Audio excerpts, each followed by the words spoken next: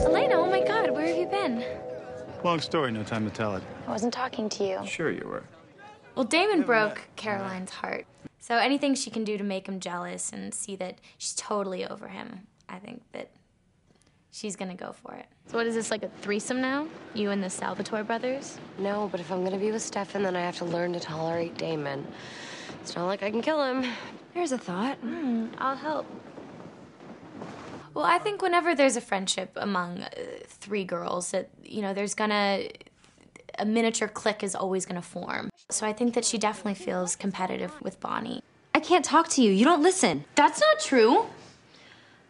I'm a witch. And don't we all know it? She's trying to get on board and listening to the fact that Bonnie's a witch, and she's kind of just going along with it. But candles going in and out, and the wind blowing a door open, it could all kind of be dwindled down to coincidence. But it'll be interesting to see when and if Caroline's eyes do open to the fact that all these things that Elena and Bonnie have been going through do in fact exist and are real problems, so that she will feel a part of it.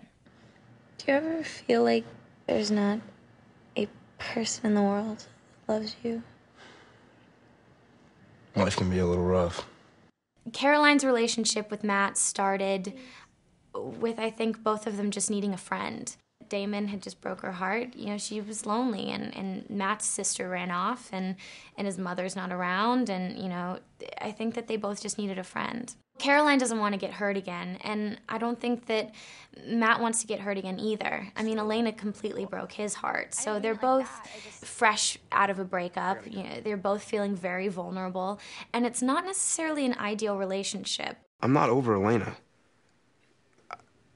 I don't know if I am, but if we go there, then it could mess things up, and we might lose this. And this is the only good thing I've got going for me right now. He dated her best friend. That's very big no territory. You don't get into that kind of relationship, but they both have feelings for each other, newfound feelings, and they want to see the possibilities of where that could go. Yeah, I just like that we're hanging out.